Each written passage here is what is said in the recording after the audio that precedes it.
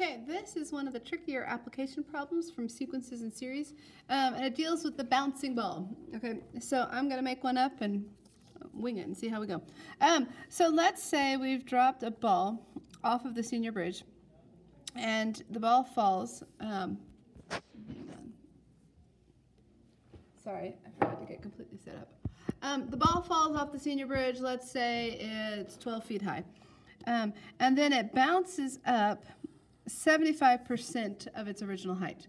Okay, so and then it's going to fall from here and hit the ground again, and then it bounces up 75% of that height. Okay, and then it falls from there, and it bounces up 75%. Once again, it falls from there. So what we have is, if we say, what am I doing? Okay.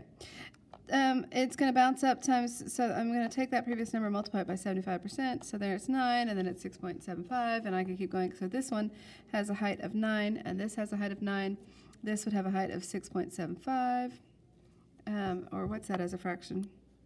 27/4. So there's that.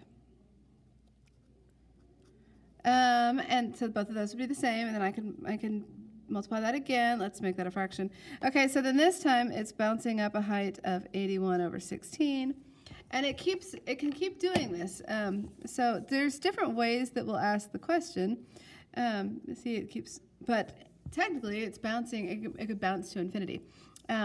So they may say, here's how I like to always draw this picture, even if I only do a few drops, so I can kind of see what's happening.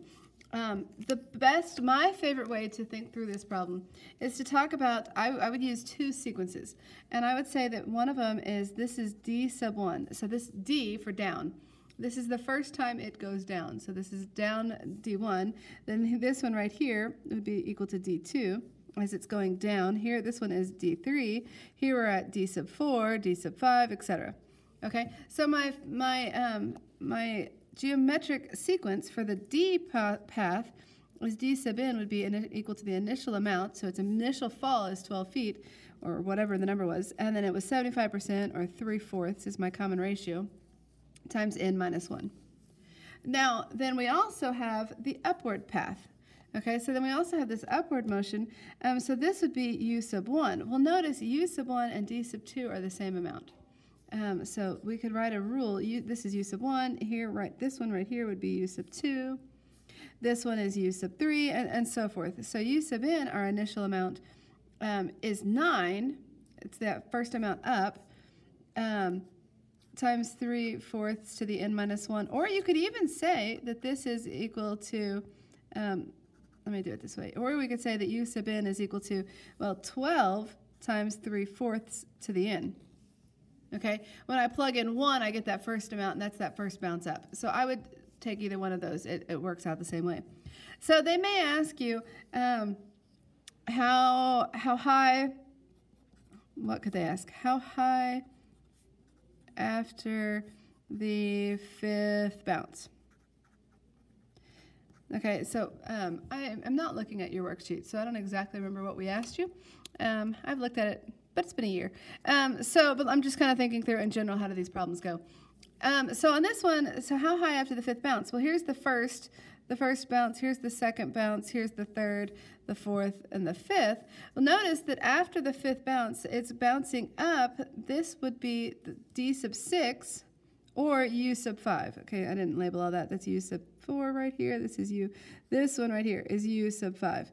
So after the 5th bounce, you can see that we either want to know U sub 5, or you could find D sub 6, because those would be equivalent.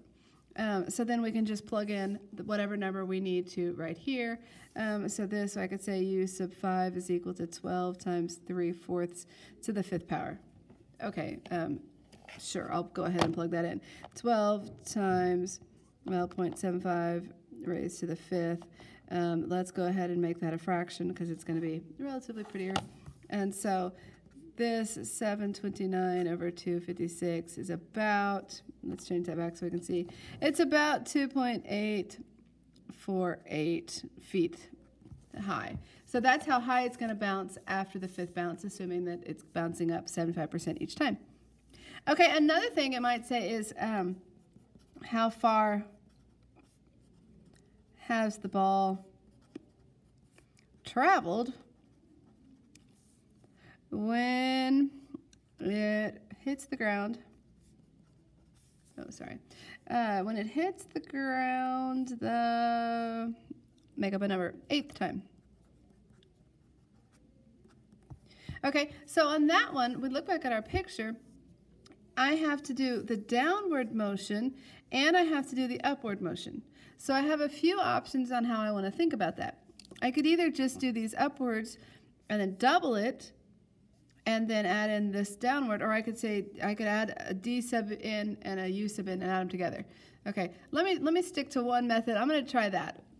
So after, okay, how far has the ball traveled when it hits the ground the 8th time? Well, when it hits the ground the 3rd time, it's gone down 3 times and up 2. Okay, so when it hits the ground the 8th time, it will go down 8 times and up 7. So it needs to go down 8 times and up 7 by that point. Okay, I draw this out so I can see, and I may not draw it out to 8, but I draw it out so I can say, oh, by the 3rd time it went down 1, 2, 3. 3rd time down 3 times, and it only went up 2. Okay, so what I've got here is this is the sum of my D sequence, 12 times 3/4 to the n minus 1, as n goes from 1, it needed to bounce up, it needed to go down 8 times, plus then I want the sum as n goes from 1 to 7 of my upward motion. Okay, and now I'm back to doing a regular problem. My formula, if you remember, is S sub n is equal to A sub 1 times 1 minus r to the n over 1 minus r. If you write that every time, you won't have to look at the formula sheet or whatever. There you go. So this one, my formula would be A sub 1 is 12 times 1 minus my common ratio is 3/4. This one I'm raising to the 8th power over 1 minus 3/4. Maybe I should have put 0.75, whatever. We'll see what I do when I grab my calculator. This is 9 times 1 minus, well, 3/4 to the 7th power over 1 minus 3/4. Okay, so watch how I plug that in. I have to be able to see it. I'm sorry. Delete it.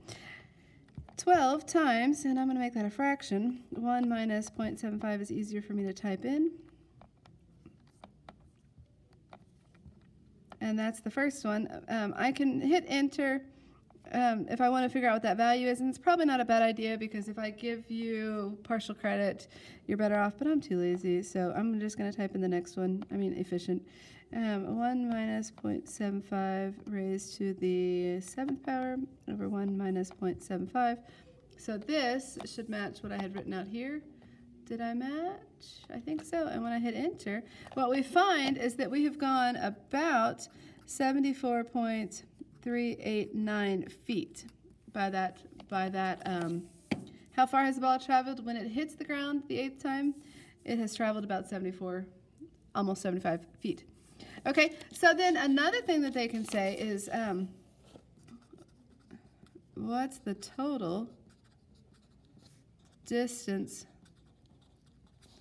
the ball travels? Okay, the total distance the ball travels is going to be all of its downward motion and all of its upward motion, but it's going to do it to infinity. Okay, so if you remember my two equations, this one was, that was the downward motion. The upward one, we can use this. And I want to find, if you remember, the infinite summation is that formula, A sub 1 over 1 minus r. So the first one, my initial amount here, and for this problem, well, D sub 1 would be equal to 12, and my r value is 3/4. And this one, my U sub 1 is equal to 9, and my r value is 3/4. And both of those are less than 1, so I can use this formula. Remember, I can't just do, I can't find the infinite summation of every geometric series. I have to make sure that r is less than 1. So then I have 12 over 1 minus 3/4 plus 9 over 1 minus 3/4. Okay, so 12 over 1 minus 0.75 plus 9 over 1 minus 0.75. And this ball is traveling a total of 84 feet. Hope that was helpful. Enjoy.